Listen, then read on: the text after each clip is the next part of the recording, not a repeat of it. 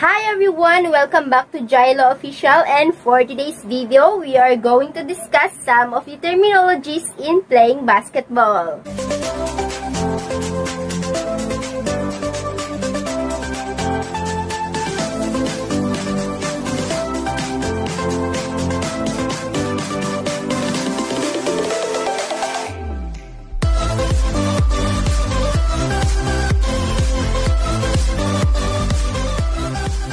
But first of all, we would like to thank our 600 subscribers here in YouTube. Thank you so much po. Okay, here we go. So cold, still a favor. The mother girl so weak. I was about to leave out, but we getting deep, yeah, so deep, but we can get deeper, yeah. The first one is dribbling or dribble. So ano po ang dribble? It is an act of dropping the ball or bouncing the ball up and down. Ito ay kadalasang ginagawa ng isang offensive player para iikot ang bola sa loob ng court. So watch this.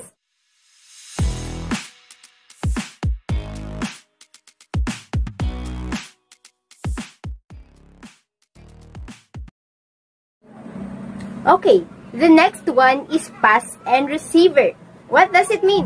Ang pass ay ang pagpasa ng bola sa kanyang kakampi at ang receiver naman ang kukuha sa bolang ipinasa ng kanyang kakampi. So, ganito po yun.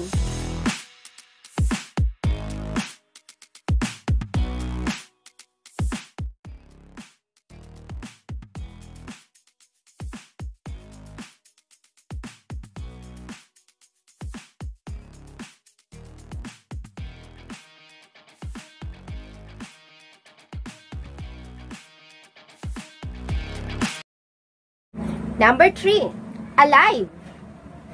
Ano? Char.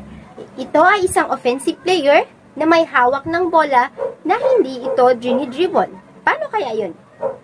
Let's watch this.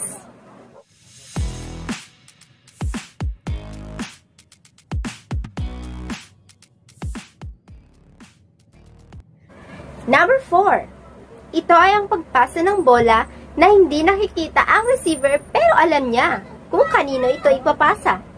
Ano kaya yun? Let's watch this.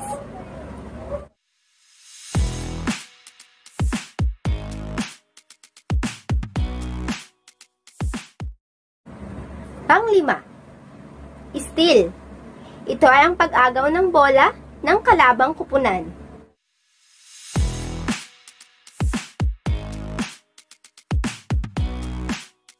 Number 6, blocking. What does it mean?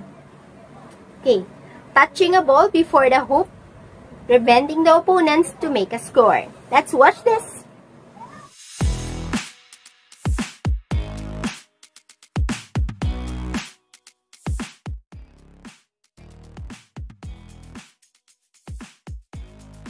Number 7, free throw. What does it mean? It is an act of shooting a ball from a marked free throw line. Ito ay kadalasang sanhi ng foul or technical foul. Watch this.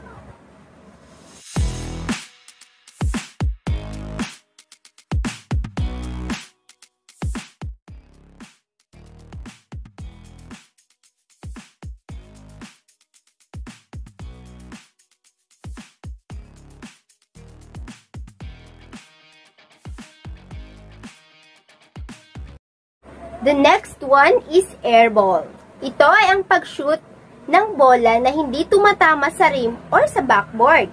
Paano kaya yun?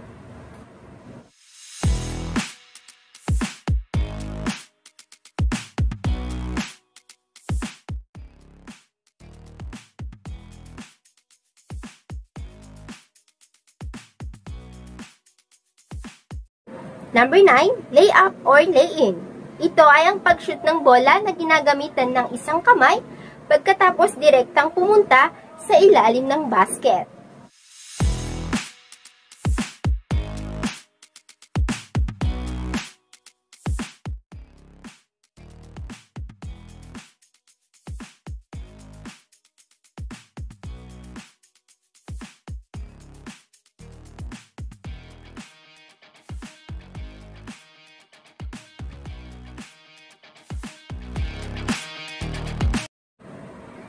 The last one is rebound. Oh, tingin-tingin mo dyan. Ginawa kang rebound. Charot! The last one is rebound. Okay. Ano ba to? Ito ay ang pagkuha sa bola pagkatapos itong hindi pumasok sa basket at tumalbog galing sa rim o sa backboard. Paano to?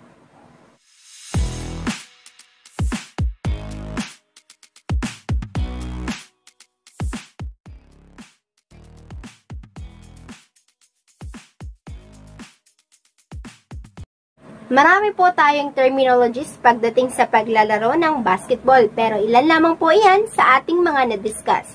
This is for educational purposes or PE4. Thank you so much for watching and I hope you enjoy it. Thank you. God bless.